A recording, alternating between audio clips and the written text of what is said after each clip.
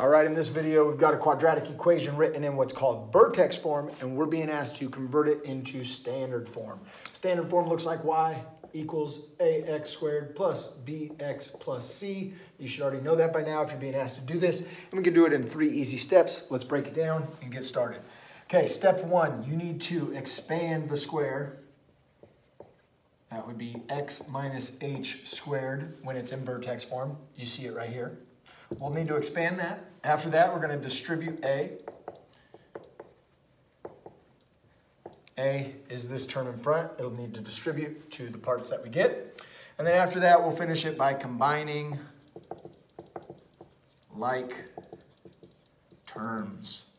And if you follow these 1, 2, 3 easy steps, we'll have exactly what we need. Let me show you how to do it. Expand x minus h squared, that's x plus 1 squared, which would be x plus 1 times itself. We still have 3 in the front. We still have minus 6 at the end. But what we did is took this operation and expanded it out. Now the FOIL method shows us that x times x gives me x squared, x times 1 is going to give me 1x, 1 times x is going to give me another 1x, and 1 times 1 is going to give me 1 at the end. These two are going to combine together, so I now have x squared plus 2x plus 1 all inside with 3 on the outside. Still got that minus 6 on the end. Now we need to distribute. So notice I've expanded, FOILed it out, combined these like terms. I now have this trinomial.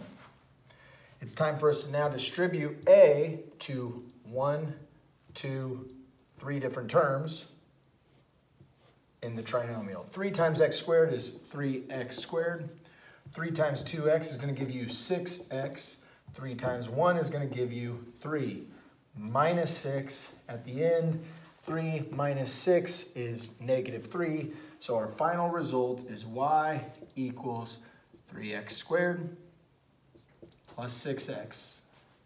3 minus 6 is negative 3. Study hard and good luck on your upcoming test.